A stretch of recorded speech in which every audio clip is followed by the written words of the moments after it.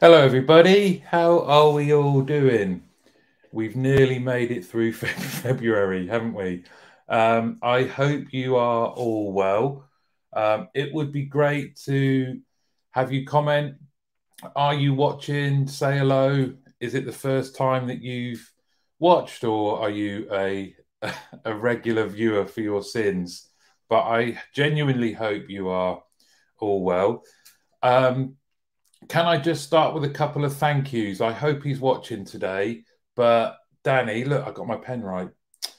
Danny Wareham sent me a lovely handmade thank you, congratulations card for the first time of me getting paid as a self-employed person. It was a lovely, lovely gesture, a lovely thing to do. Thank you, Danny.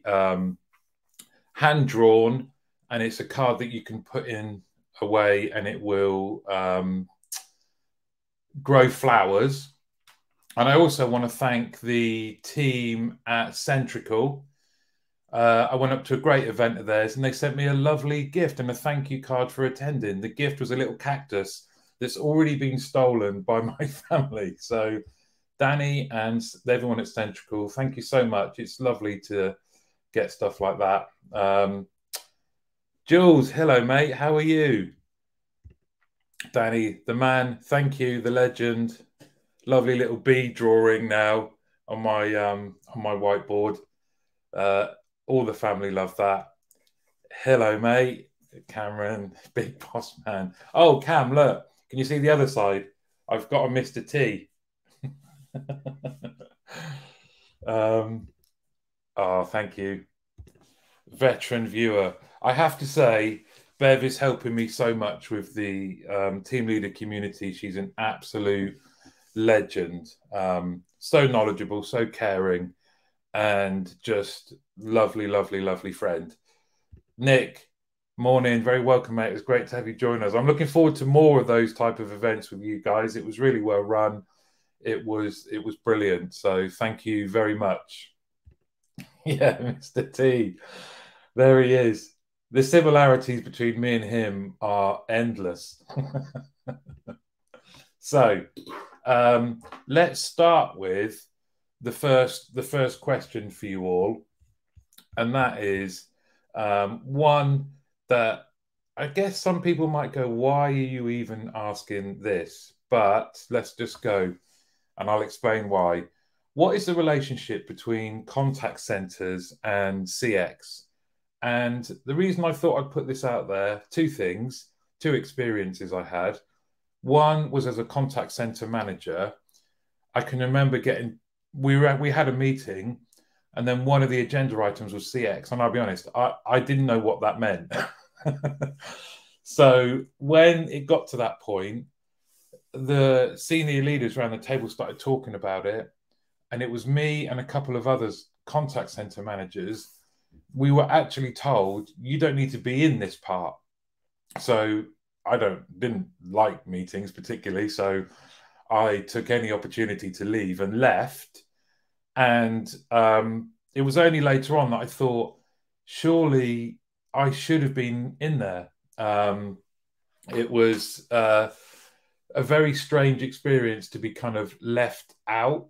And then the second experience is when I first started engaging with LinkedIn properly, and I would see people who their title was CX professional, and it felt like it was another industry. So it would be great to kind of help people, maybe like me back then, who didn't see the link. But from you guys are so much more smarter than me. What is the relationship between contact centers and CX? Is it one and the same? Should we make any distinction? Where do you see us, and by us, I mean contact centers. What is the relationship with CX? Oh, I've missed a few. Sorry. Oh, Neris, look, Virgin TV viewer. Is this the first one? Well, it is amazing to have you, Neris, a legend of our industry, as is Simon. Morning, mate. And then, oh, it's just a room full of legends. Barry, who equally is being a massive help in the team leader community. Thank you so much, mate. Nick, a little late. No worries. Maybe you could chip in straight away on this question here. What is the relationship? Are we all just one and the same? Is it our contact centers just the vehicle by which CX is delivered, or should the people in operations have a seat at the table? So I'm hoping that you guys and your experiences, Neris, chip in straight away. What is the relationship between contact centers and CX? When you see CX, do you automatically think of contact centers? Or when you see contact centers, do you think, oh, well, that'll include CX? Or are we different? Hi, Leica.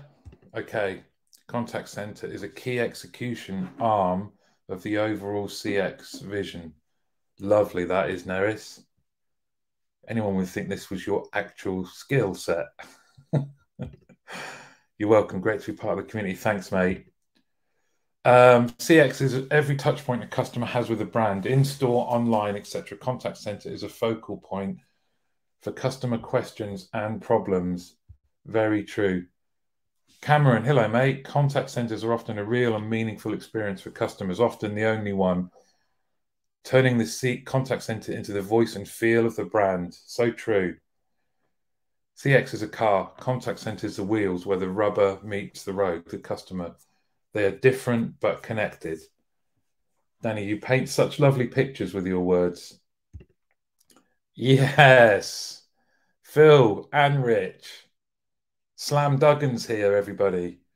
If you like basketball, check out Phil as well, because he does a great side hustle, as well as all the awesome work that him and the guys do at ECO. JD, hello, mate. Okay, so some lovely comments here. Why do you think then that there is this kind of distinction? Are we excluding some of our naturally, I think about the team leader community. Do we have to be careful that we don't exclude people by saying, oh, this is CX, this is contact centers. Contact center is vital because it's a focal point. If the business doesn't listen to what customers say to the contact center, all is lost. And Nick Cameron Roberts, great point. It's very often the only two-way interaction between humans. So true. So true. So keep these comments coming. Hopefully, from what you're saying and from what you guys see, then is that experience that I started with about kind of being asked to leave the room when CX was being spoken. And it wasn't just me, by the way. There was another contact center manager also said, oh, maybe you can leave. Is that a thing of the past? Oh, here we go. Neris, contact center should absolutely have a seat at the table. When I see CX, I think of, for God's sake, another generic term that is easily misunderstood. CX vision has to be enshrined in all activities and success measures within the contact center.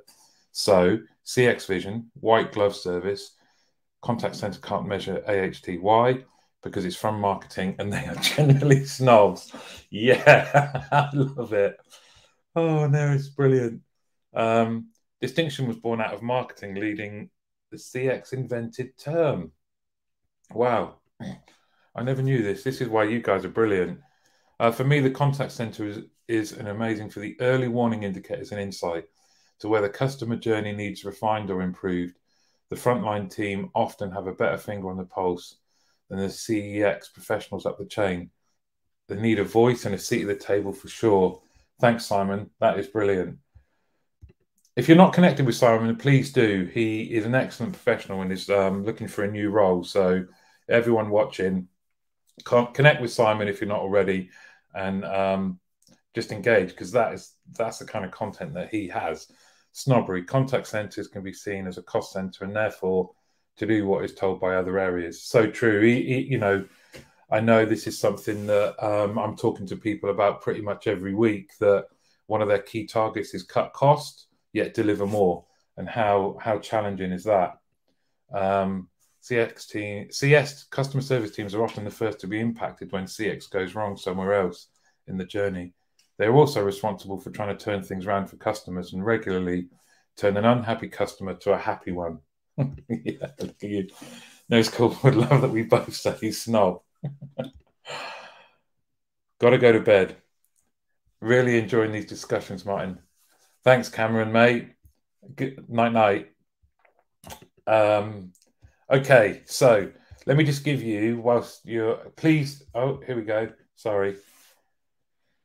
If you want to live interactive experience, no doubt the actors involved help bring that experience to life for you. Think Scarefest. The contact center can help bring our CX to life for our customers. You guys are bringing this to life massively. This is brilliant. That kind of change in thinking, just to say, get outside of the here and now, the operations, and think about what you're actually delivering by referencing something else that people can understand, I think is brilliant, Barry. You're an expert at that.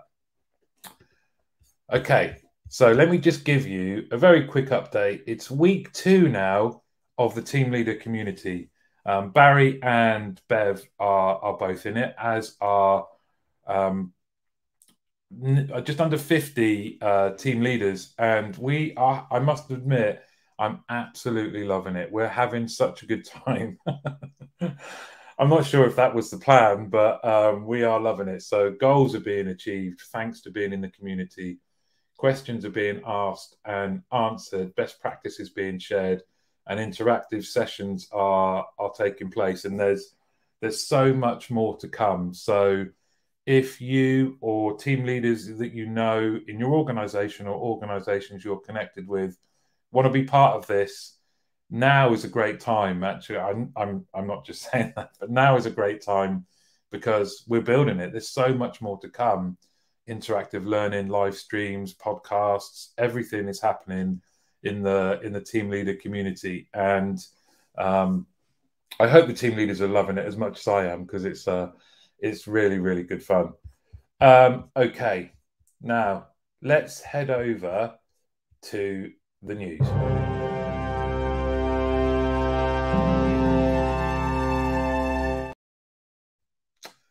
Welcome to the news.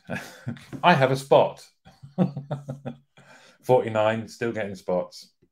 I don't know. Anyway, let's have some good news. So the team at EE in Greenock made the local news because, as you can see here, kind staff from a local call centre helped revamp a care home garden. A Greenock care home has revamped its garden thanks to local call centre staff. Staff from EE were happy to dig in at Bagatelle Care Home on Eldon Street. The visit was conducted as part of the recent Random Acts of Kindness. Now, I could bombard you with negative news about our industry, whether that's people that are talking about their experiences, whether it's job layoffs, and it's quite hard to find positive news. I think we've got to be much better as an industry at sharing stories like this. We do it in awards and things like that, but we should be reaching out to our local media outlets and letting them know about this kind of stuff, because these guys got in the paper, and well done to them. Making a positive difference, has a massive impact on employee engagement, just on the local community itself, sharing a vision about what the contact center is, dispelling myths, all of these great things. We should do far more in kind of pushing it out there and saying, look at what we do. So I love that story. How do we get into the community? It's a great question, Phil. I used to be in sales as well a long time ago. I will share a link. I will send you a link. It's on my LinkedIn page. But yeah, just message me and we'll get it sorted out for you, mate. Thank you. And okay, seamlessly transitioning to the second story, a new contact center opening. I'm probably going to mangle this pronunciation. Croissy Europe. So Croissy Europe is to open a UK call center, which will allow it to sell flight inclusive packages in the UK for the first time. It's going to open tomorrow. It's also recruiting for business development manager in the Midlands and north of England and Scotland. And John Fair, the UK sales director, said, "We're really excited to be working with Blue Water Holidays, who will be managing our call centre. we've enjoyed a successful relationship with them for many years, and I'm confident they can help us with our expansion plans in the UK. Really, really good to see, because like I said, a lot of the news is about contact centers closing, jobs moving, being lost. So this is a good news story. So I'm very pleased to share that. If you have anything that you want to share, it doesn't have to have been in the media world. If you have stuff that you want to share that your contact center is doing, please just let me know. If all of this news section could be things that are happening in your team, I really don't mind if it's celebrating someone's anniversary, promotion, something that someone's done, something that your teams have done, celebrating all of the good stuff that happens, or maybe some innovation and things like that. Please just let me know. Here we go. EC Outsourcing is turning 10 next month. Phil, give me pictures. Let's talk and let's share it. So, and happy birthday. Happy birthday. I think you're up to 1,000 people now, am I right? So, which is great. Absolutely great. Okay. Now then. Okay. Time for some interaction.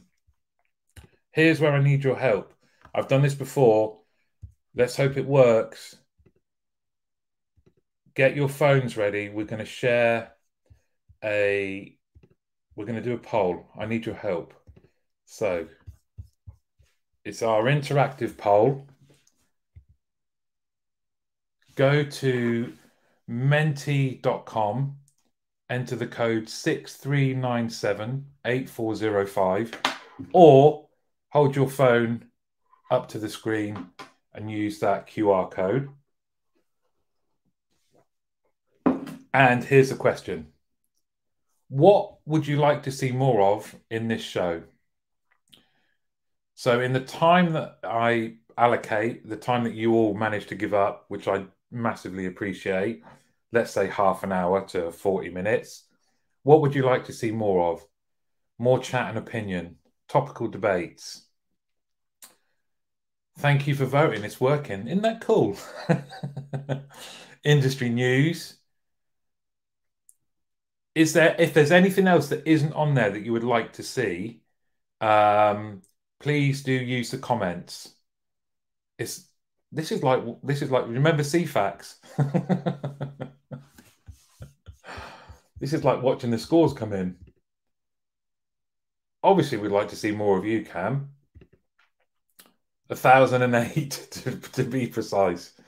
I bet you know all their names as well, Phil.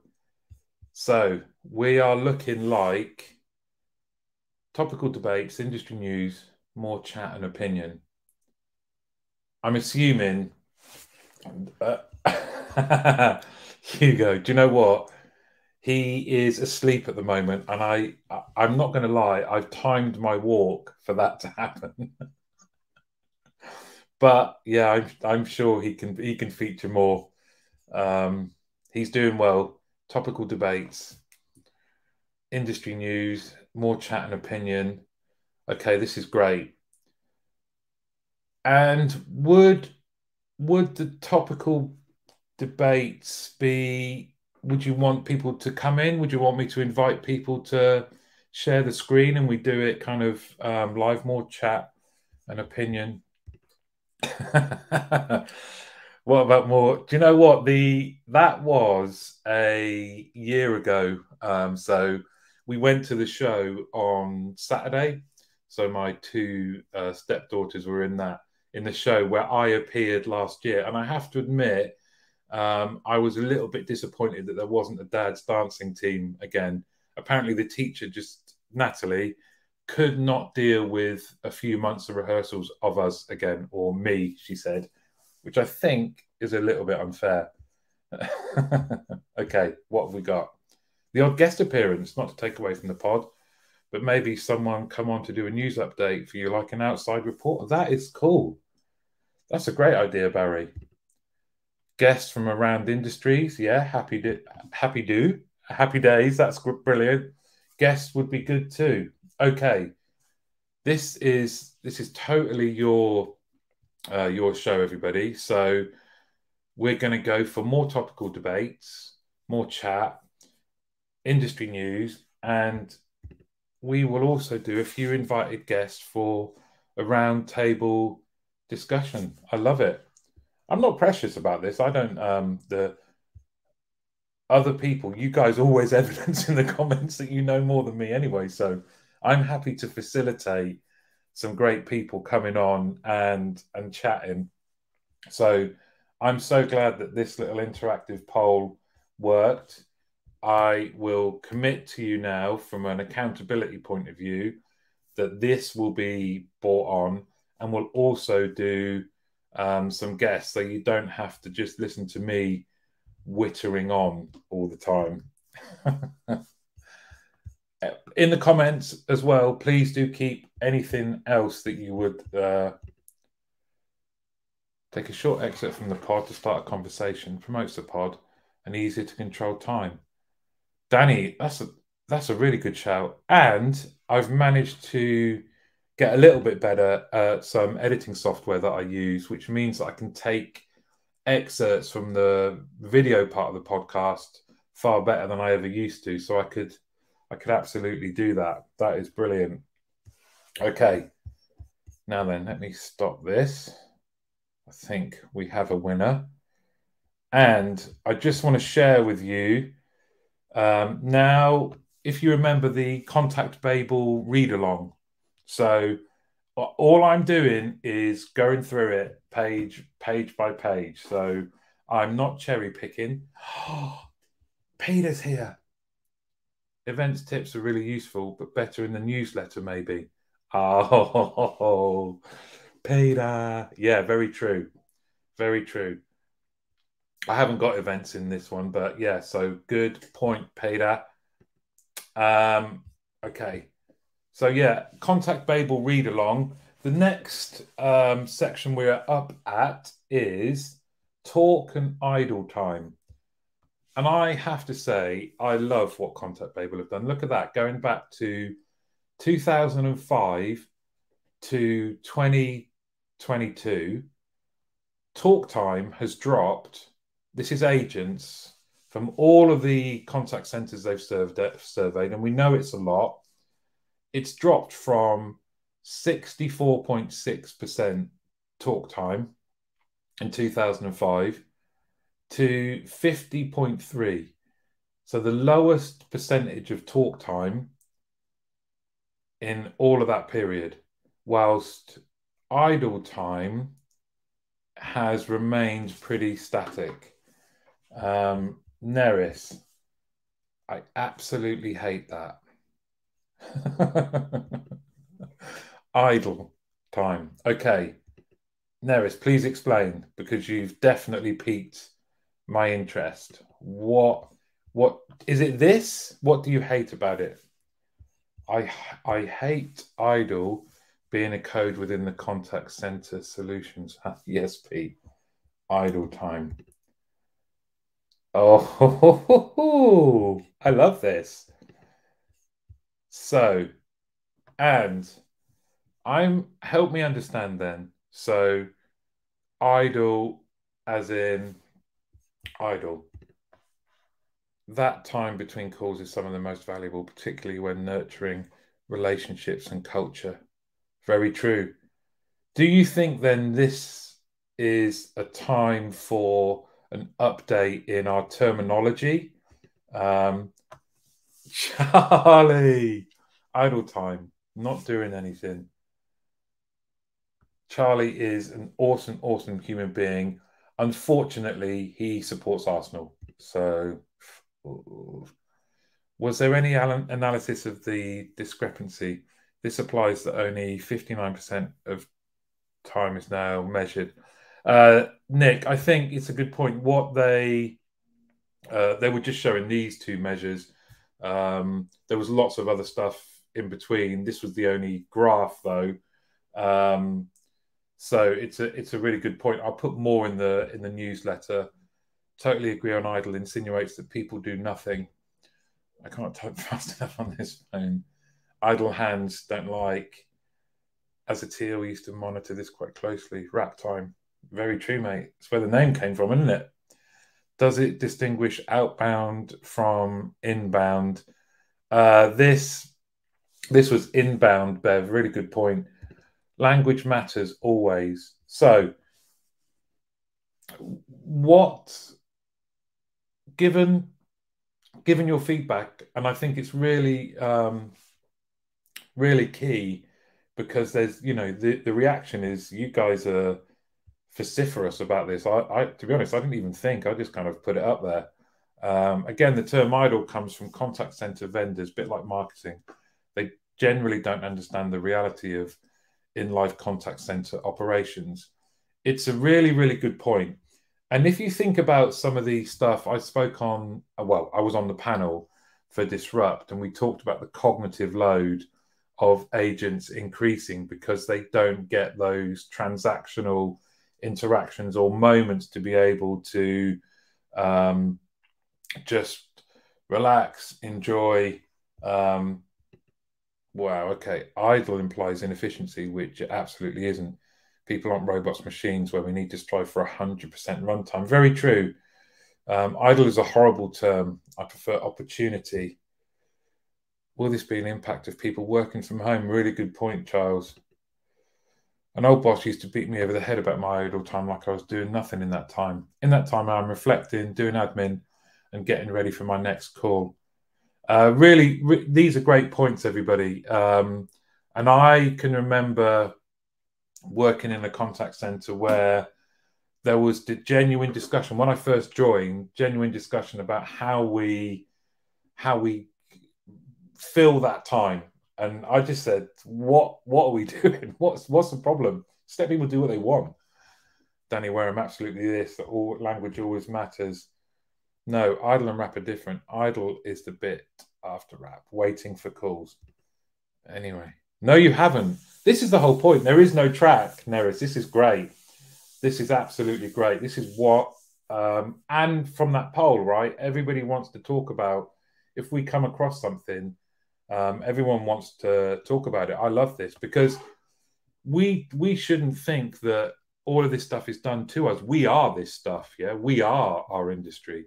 We can, if we want, change all of this. We can change the perception. And to Danny's point, the perception change is often driven through a language change, right? Exactly, Nick. Perhaps idle should be and breathe. That's exactly what I do, Nick. I call it breathing space, but the MI still generally says idle, as it's hard-coded. If I'm inbound, then idle is beyond your control to a degree. Very true.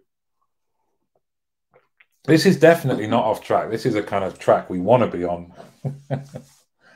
we want to make a change, because, again, idleness does kind of insinuate that we have people just swinging in hammocks, smoking big cigars, when in fact we know that our frontline agents are pretty wired. Here we go, Pete. This looks like a good one.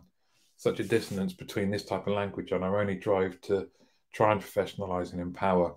How are we challenging how we support our teams with better culture and engagement if we're not changing this? Such a great point, Pete. And to my comment just a while ago, we can change it. Need to jump off mine. Busy day. Now, he's an Arsenal fan, but I do love Charlie. See you, mate. So what are we going to do? Need to change the vocabulary. MI doesn't need to stay the same. So let's change it. Let's change it. There's enough people on this call, and there'll be enough people that watch the recording. You all have an influence, I hope. Why don't we change it? Why don't we ask for it to be changed? I might lobby the vendor community to get it in their roadmaps. Definitely Neris. Now, if anyone can get something done, then Neris absolutely can. I've had the pleasure of working alongside you, Neris, on stuff. So let's do it. Let's change it. And in a small way, we'll make a difference. Wouldn't it be great to see something that better reflects some of these words here? Professionalize, empower, engage, culture. Brilliant. This has been a very, very interesting tangent. Not tangent. You sounded great on that call. Are you okay? Where do these important conversations start without idle time?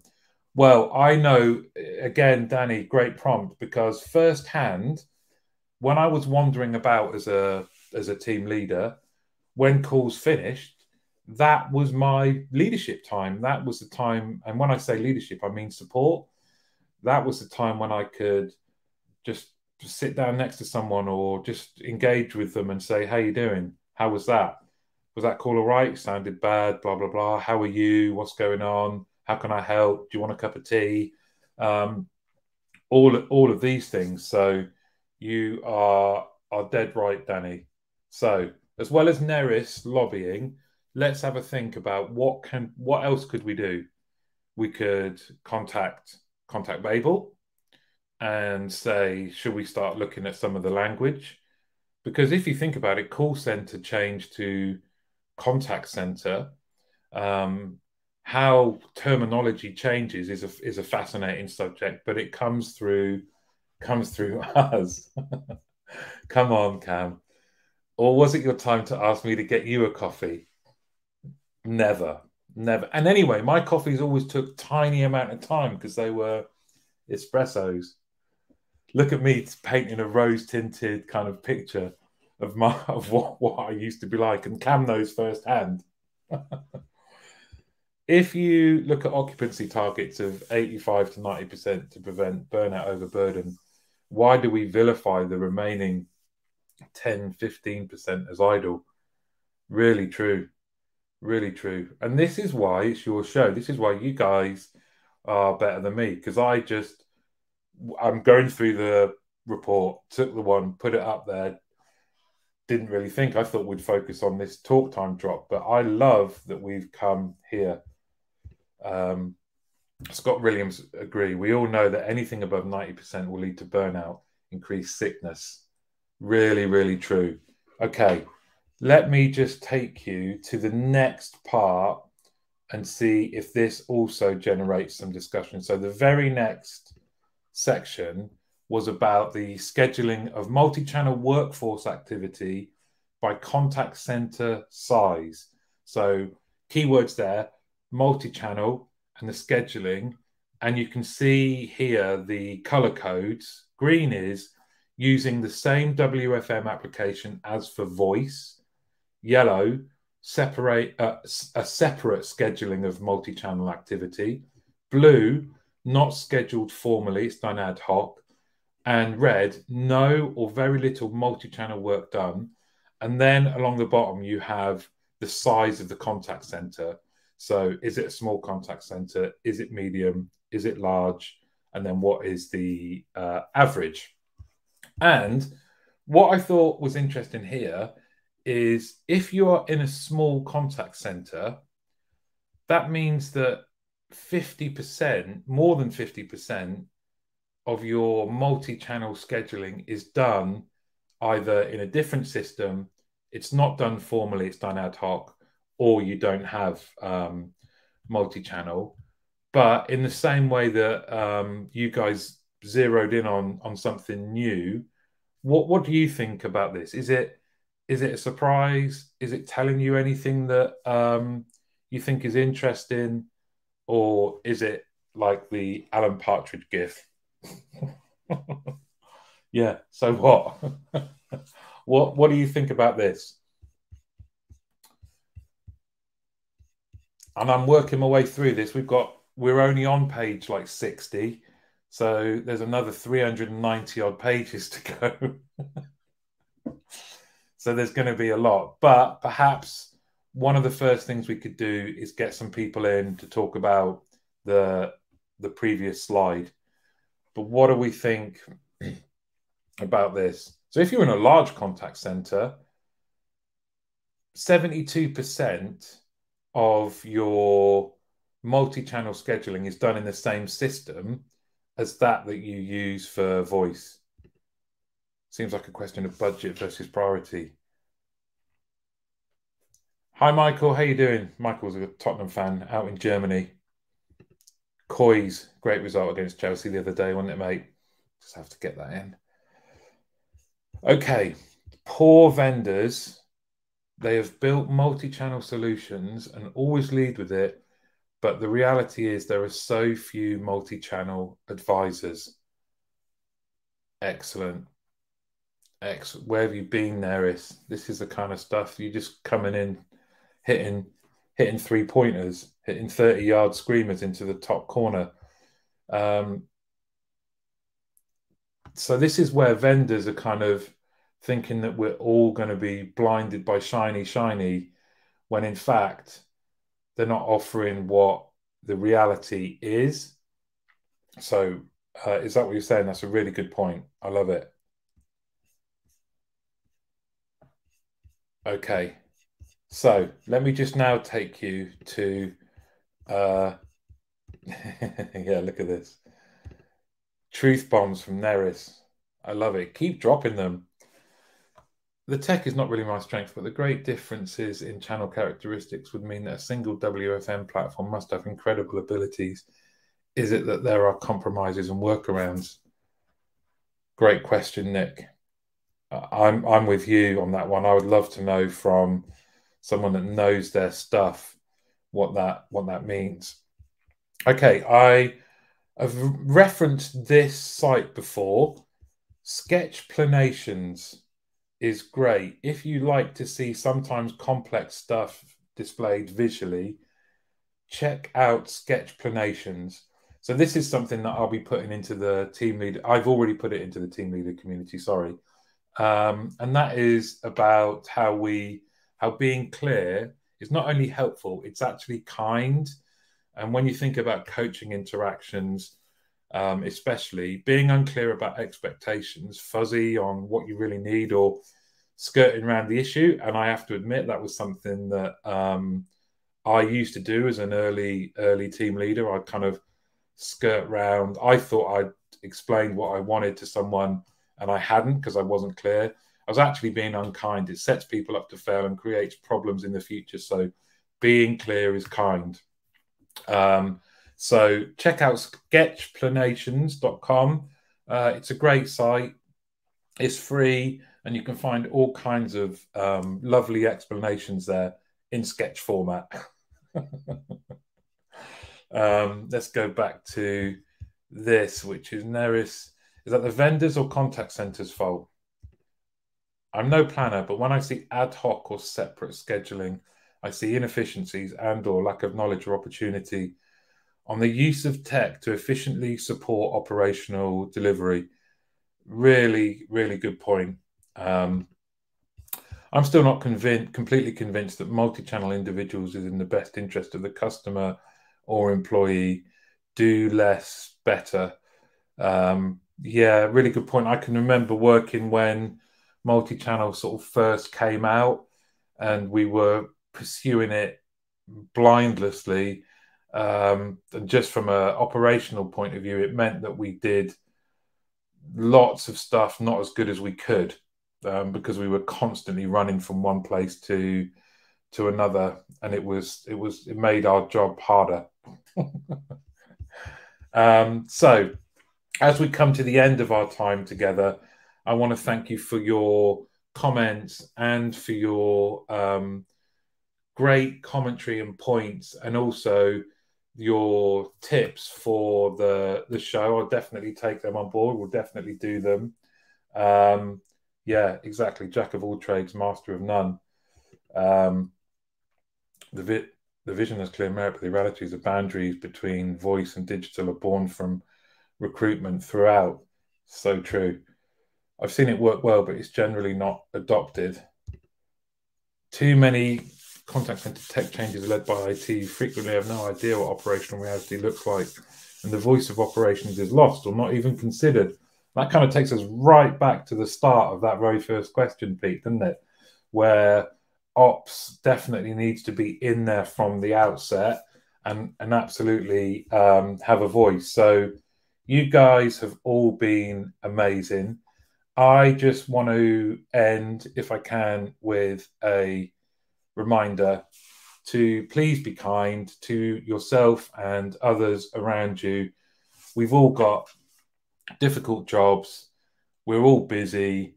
It's a difficult time for us all at the moment. So please do be kind to yourself and others around you. I have loved this. I hope you have too.